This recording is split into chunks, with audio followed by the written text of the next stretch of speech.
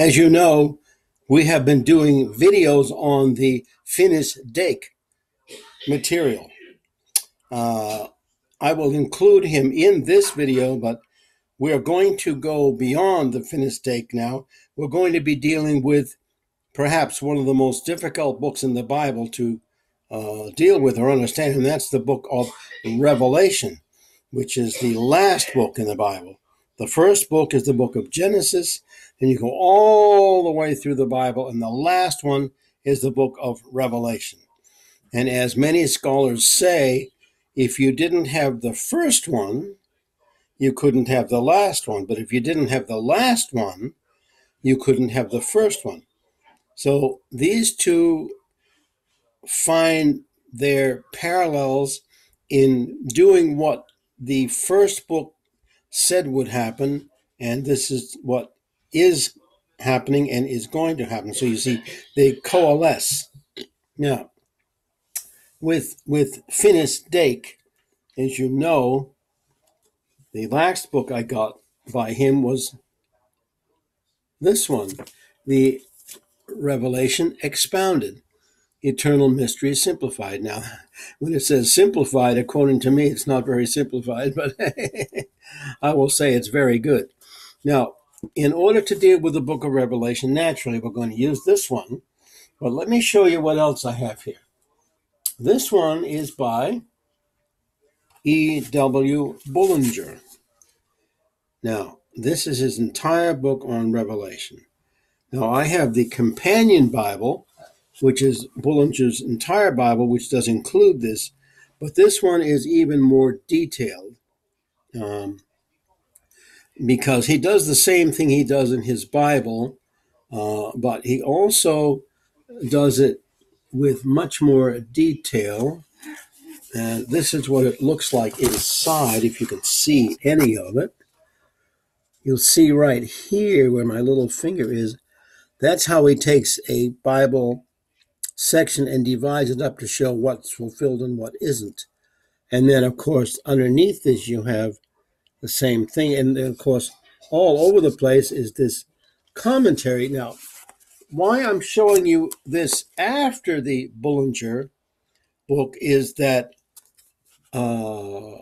Dake was highly influenced by Bullinger and must have read his work, because you find so much of it is similar. So that's why I have those together. Now, another book I have on Revelation perhaps is one of the most interesting books.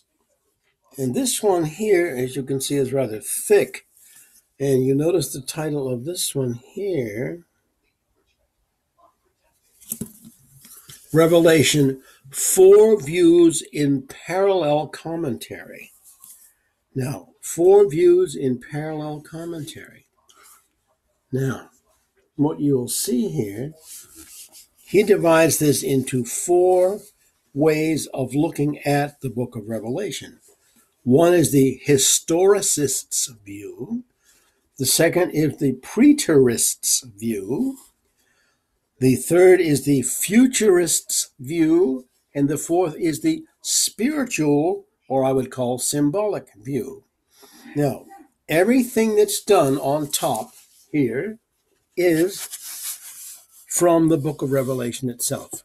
And across the bottom, you have each of those ways to view the book of Revelation, explaining what that means, and may sometimes have other scripture that you can look up to go with it. Now, this book is extremely helpful to understand how these different views of the book of Revelation interpret the book of Revelation, because I say it's very hard to interpret. Now, the reason I mention that also, because according to Dake, he gives all the possible views you can have of the Bible, and he says the futurist view is the best. And that's what I have here, and that's why I say that. Now, here he has schools of interpretation. One is the preterist, one is the historical, and the other is the futurist school, that the revelation is yet future. That is, that the first 3 chapters describe what is happening now, but whatever that is after those chapters, it tells what will happen in the future. And then he talks about what's literal in the book of Revelation and what is symbolic.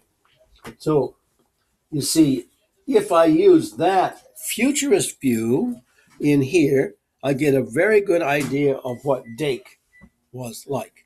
Now, we have 2 more, which are actually, I would say, psychological books about the book of Revelation. The first of these is Revelation of St. John. You see right here. Revelation of St. John, the path to spiritual initiation, understanding the true meaning of the apocalypse. Of course, apocalypse is another name used for the book of Revelation. And this is done by Zachary F. Lansdowne. Now, what he does in here, he takes the actual text on this side from the book of Revelation, right here. Then on this side, he has his interpretation of it in the initiatory rite to be a spiritual elite. Then what he has is notes underneath that shows many sources that confirm or show you where you can find more details about that. Now, this is an extremely interesting book. And from this, by the way, when I was reading it, I found a lot of references of things I hadn't known before. By the way, the Course in Miracles is referred to in here quite often. And naturally, since I'm working on that, I will go back and take a look at that. Now, the other one, psychological, is really fascinating. This one is rather large. And here you can see this one here. This is called Interpreting the Revelation with Edgar Cayce by J. Everett Irion, Irion. And he was a student of the Cayce work for years. In fact, he's part of that whole place down in Virginia to keep all the records of it. And he studied those thoroughly. So what he is doing, he is taking all the Edgar Cayce readings and applying them all through to the book of Revelation. Now, this not only gives a psychological understanding and a spiritual, but also gives a physical understanding because according to Edgar Cayce, everything that happens is related to us in all ways that we are. And then he gives the best way to be. But all of this comes from this man's study of this great prophet, Edgar Cayce, how it applies to the book of Revelation. So again, this is psychological. Those two are psychological, but also spiritual. So these are the books of Revelation we would be dealing with.